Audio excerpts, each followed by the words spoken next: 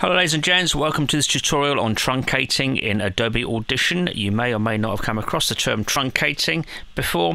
It's just an industry word for topping and tailing, cutting off the bits before and after a piece of audio that you recorded, a sample, a take, a clip.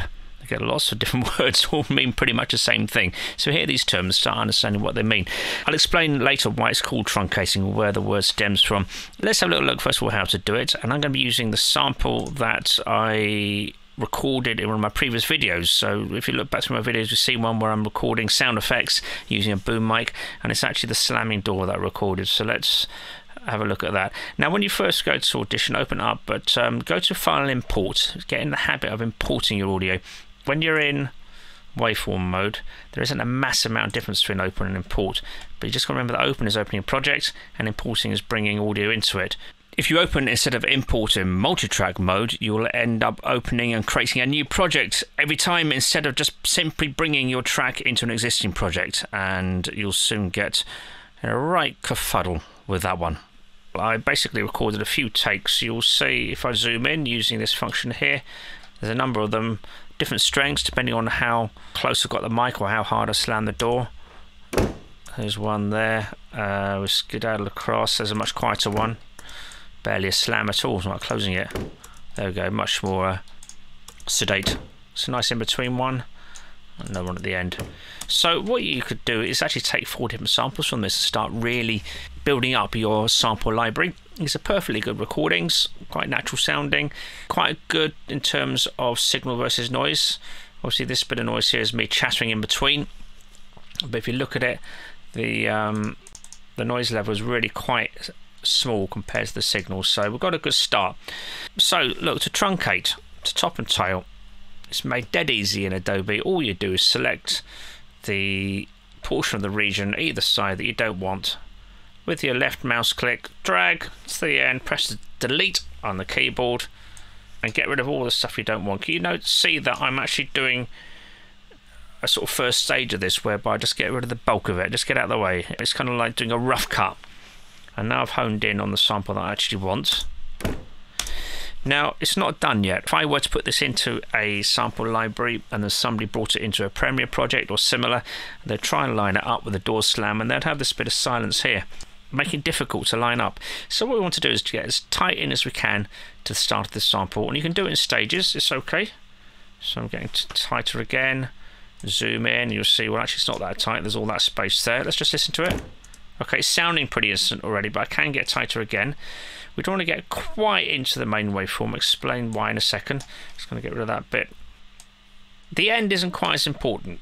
Back in the day it was, when you were trying to save space on those little floppy disks. You want to squeeze on as much as you can. I'll show an example in a minute. So you can leave the end, but for the sake of neating up, we'll get rid of some of this. So, but you want to make sure you capture any resonance, resounding sound. You don't want to cut it from here, you know, and lose part of your sample. So I reckon from around about here onwards, I can safely get rid of. There we are, good. Right, let's go back to the beginning again, and that's tight, but there's still one more thing that you should be doing. What we're going to do is going to put a little cushion on the front. You know, actually I'm going to get in tighter again. And over just a couple of milliseconds, I'm going to select that space there. It's literally 2 milliseconds, if that. And I'm going to put a little fade in. See this square on the top left hand side, 2 shades of grey, that's your fade tool, gives you a linear fade. There's other options. If you go into the effects, you can do different types of fades. There you go, fade envelope there. But we just need a straight linear fade. I'm going to put one again at the end. I don't need it quite as short at the end. For this type of sample I can do it over a longer period of time. I'm not looking for a fade out effect though in this instance, and I'll explain in a moment why. Just pop it in first. Right.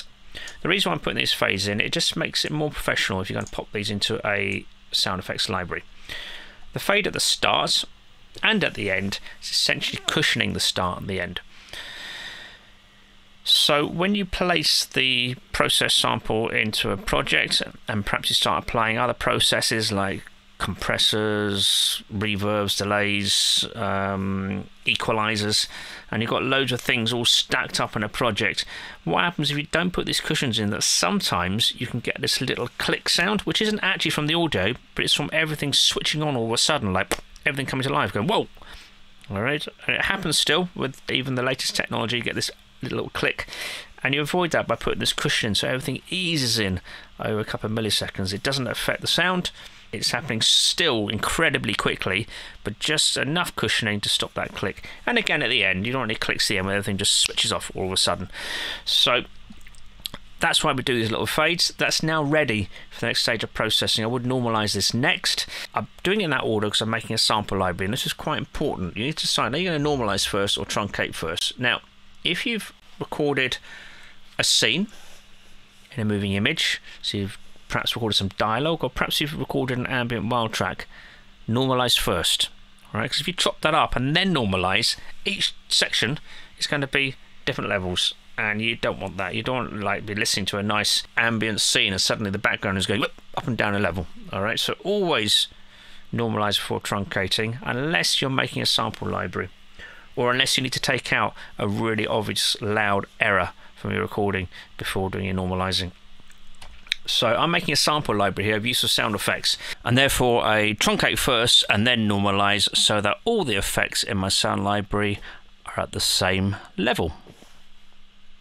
So, truncating, why this daft word? I mean, we don't exactly go around all day telling people how we're truncating, do we? It's one of those words you only use in this kind of industry. It actually came about from digital samplers from the early 90s, back in the 80s and 90s, where we didn't have this kind of visual platform. You didn't actually see a waveform. You certainly didn't have functionality of just dragging a mouse and like clicking a delete button and getting rid of stuff really quickly.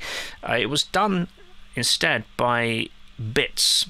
Now, bits are little bits of digital information, which make bits. They're megabytes and gigabytes and terabytes. All right, so you record something into a sampler, and then it would lay out in front of you in number form the bits and give you a couple of nodes or a couple of dots, and you'd move these dots up and down the number of bits until you got to the point where the sample started, and it'd be going, and you'd be just before it starts, go right, that's my first dot, and then you get the end of your sample, and you twist things or press buttons until those bits came down until you started from silence hearing, then back out again until you got the very end, and then you press a truncate button, and then this ancient machine will start whizzing, popping, whirring away, now working, and eventually it will go, yep, truncated, and all you'd have left is just the sound you want, everything else is gone. And that was called truncating. It's just a slightly different way of looking at the same thing. Here's an example.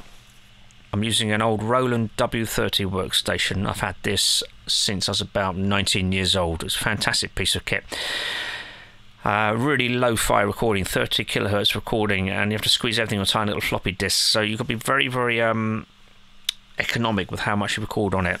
But I'm using the same sample here. It's coming through speakers down the mic, so it's not sounding quite as natural, but you can see here that I'm moving the bits up for the start and the bits down for the end, and eventually I press the truncate button.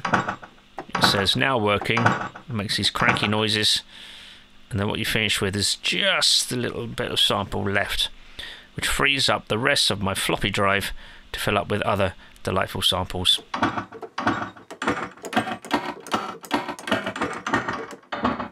So there we have it, how to truncate in Adobe Audition. Hope you enjoyed. Thanks for watching.